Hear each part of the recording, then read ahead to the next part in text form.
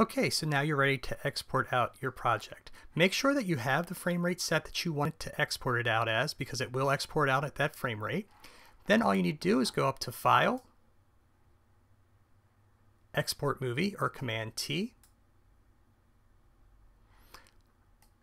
The source is what we want right there. Exposure is great. You can change the frame rate here, but like I said, it will default to what you have down there. We don't need to worry about any of this. MP4 is the proper format, and you can have it open when you're ready. So then hit Export.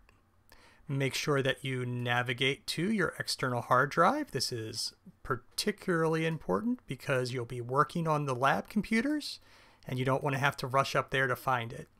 There's animation demo, and then I'll just call this,